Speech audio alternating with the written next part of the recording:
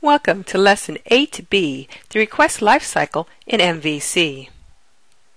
Every time a page is requested using the ASP.NET MVC framework, it must complete a request lifecycle. The ASP.NET MVC framework uses a routing table to determine how the request should be handled. When you create an MVC application, routing is automatically enabled in the global.asax.cs file.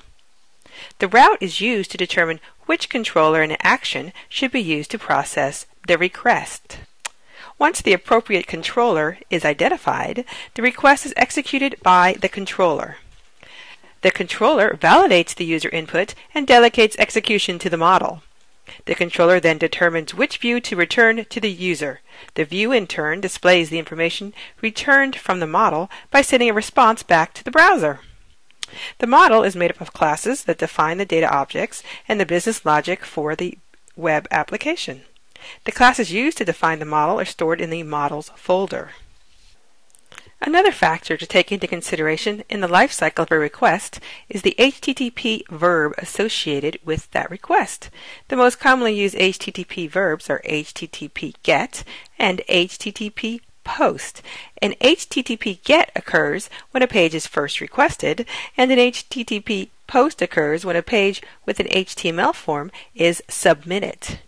The action method in the controller can be decorated with the accept verbs attribute to designate one or more HTTP verbs that are associated with the request. In this lesson, you explore the request lifecycle for an ASP.NET MVC2 web application. You create a very simple model that will be accessed by the controller to update a view, and you experience firsthand how updating the request URL affects the routing of the request. There are no lesson requirements, and the hint for this lesson is to use the less than %, greater than code block to HTML encode any data entered by the user.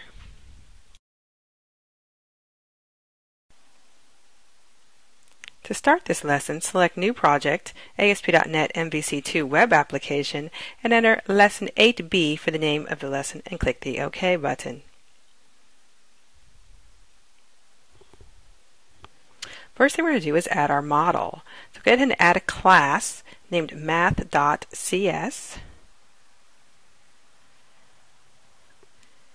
To add our math class, it's a really simple class. All it does is it has one method, square, and that returns value times value.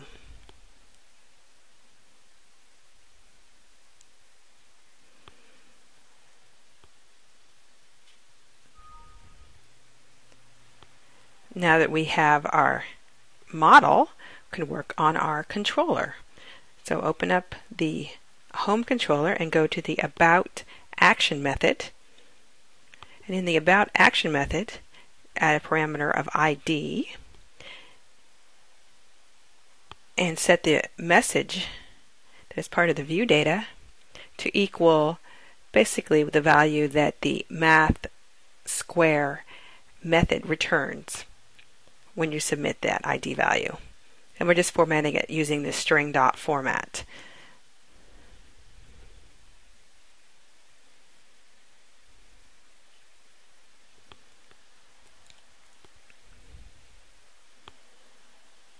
Now that the controller is updated, we can make the changes to the view to actually display the message. The view is going to be in the home folder, and the about.aspx is the file. View data message. Now click the F5 button to start debugging. We can navigate to our home about and put the number 7 in. It's going to be using the value from the address bar to figure out what the ID should be, and that's due to how the routing is done. See, if I put test, which is text, it throws an error.